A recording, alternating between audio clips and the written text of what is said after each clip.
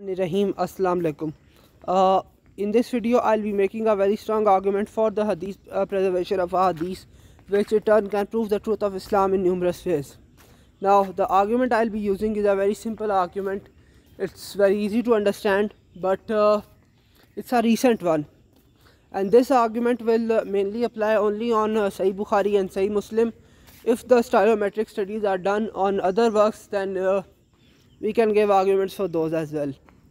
Now, firstly, what is stylometry?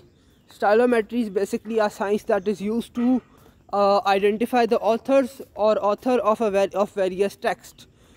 Basically what is done is we take a text and analyze it to see who has authored it, who has not authored it. Basically it's for author identification. Now, the study I'll be referencing is done by a scholar, I think it's an Algerian scholar named Halim Sayoud. He has not just done one or two studies on it, he has done multiple studies on it. He has a book on this topic as well. Now, I will link this study in the description and other studies in the description. Now, understand this point firstly. These studies are not initially about hadith preservation. They were about author discrimination between Quran and hadith. But a side benefit of these studies is that they are a very strong argument for hadith preservation. Let me explain why. Firstly, we shall go to the conclusions of this study, because the other things are technical, quite technical. So here it goes. In this investigation, two visual analytics based clustering approaches have been employed to make visual authorship clustering of 25 religious text segments. Basically, it took segments of Quran and segments of Sahih Bukhari, and it addressed them and it used them to analyze. Now, let's read some of the conclusions of this study. In the first approach, hierarchical clustering, the resulting dendrogram shows two separated sharp clusters, the Quran cluster in the right and the Hadith cluster in the left. We can see there is no intersection between the different clusters, and that the final linkage is extremely weak since the corresponding distance is very large. This shows that there are probably two authors, the Quran author and a Hadith author, which means Hadith has one author. In the second approach,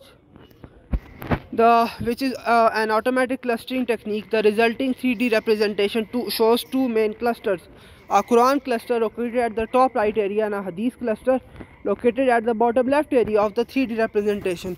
Although the Quran cluster is more condensed, the two sets of text segments have been automatically organized into two sharp clusters with different symbol markers, showing that there are two main authors, the Quran author and the Hadith author, that the two authors are different. So we can see the Hadith are identified as having one author. Right?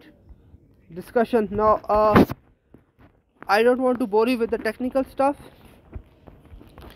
I'll just go to the conclusions here. Right? Now, this is the end point. That is, by exploring the results section and by observing all the clusters and text disposition in those clusters, and since the topics and genres are quite similar for the two topics, we easily see that all the results we got correspond to the third case.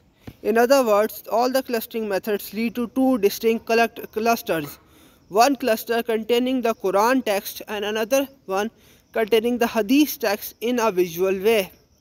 Consequently and statistically speaking, it appears that the two investigated books, Quran and Hadith, belong to two different authors, or at least two different writing styles. But what's probable here and what's quite reasonable here to say is that the two books have two different authors, and these hadiths have one author. Now, these are the sayings of Prophet Muhammad ﷺ that are recorded in Sahih Bukhari. The reason this argument works for Sahih Muslim as well is because there's a lot of correspondence between Sahih Bukhari and Sahih Muslim. 1900 of the hadiths in Bukhari are also in Sahih Muslim. Plus, they have very similar narrators, same narrators in many cases, and they have not just the same narrators, they were recorded in the same way, they have the same level of authenticity, which is why this is also an argument, this will be an argument for hadith preservation. Now let me explain why this is an argument for hadith preservation. I've mentioned the study, now let me explain why it proves hadith preservation. Here's a very simple reason. Firstly, every hadith in Sahih Bukhari, every single hadith in Sahih Bukhari and every single hadith in Sahih Muslim, these are narrated elsewhere as well, which means Imam Bukhari did not make them up. If they are narrated elsewhere, Imam Bukhari could not have made them up, right? That's just common sense.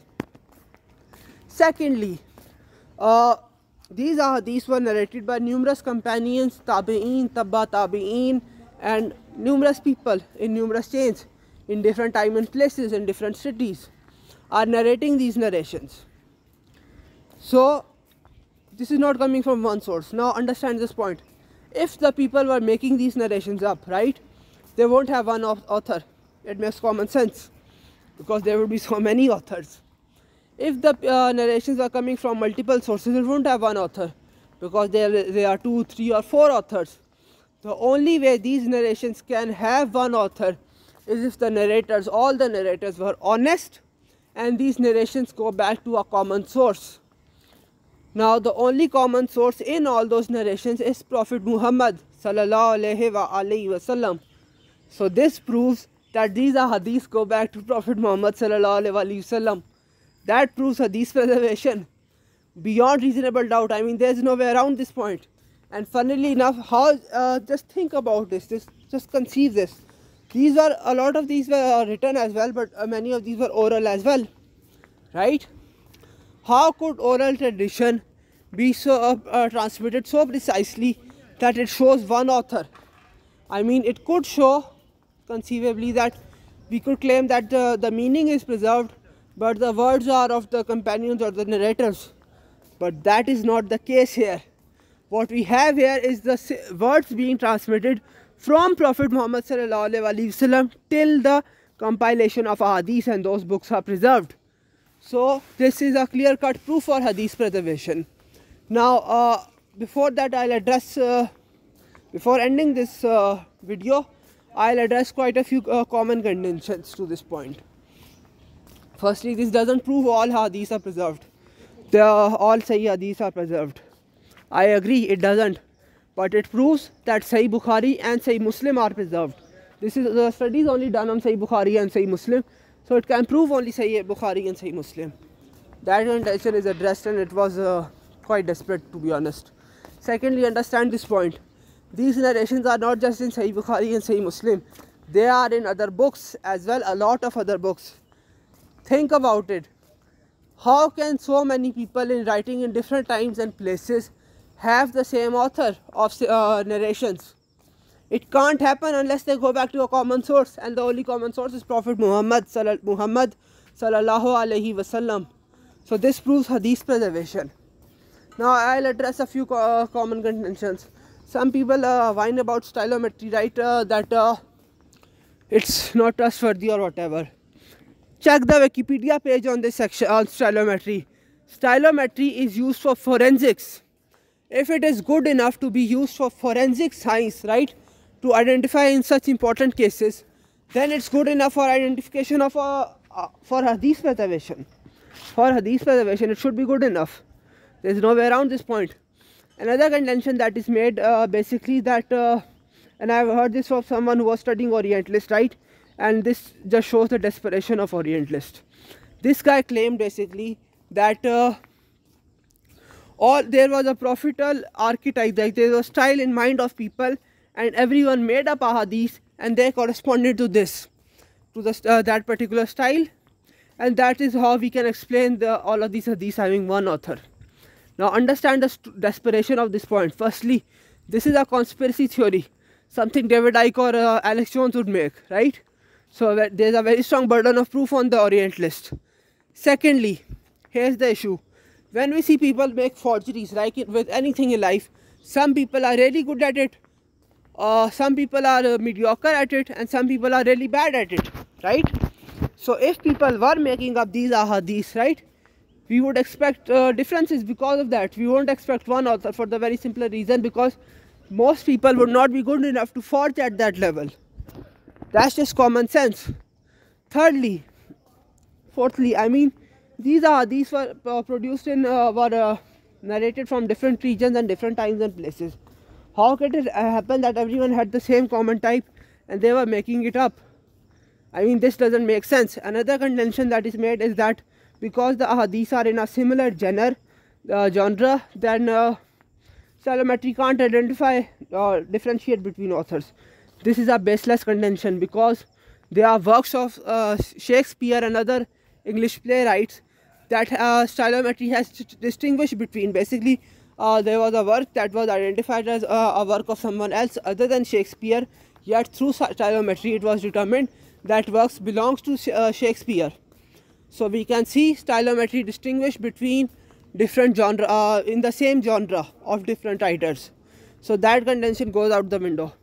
Another contention, and this has been brought once, yeah, and this actually shows the desperation. This actually is a rather interesting example. Namely, there was one particular case where stylometry could not distinguish between authors. Now understand this point. Just because stylometry does not work in one case, that does not mean it doesn't work in all other cases. It evidently works in all other cases, right? So one example of another language where it doesn't work does not disprove the fact that it works in all the other circumstances.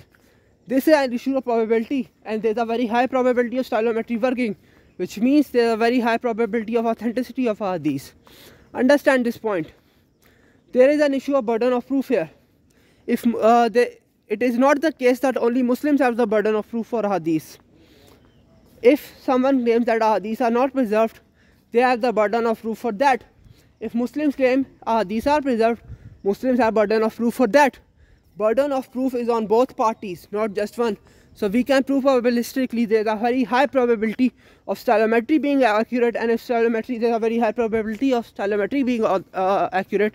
We have a very strong argument for hadith preservation.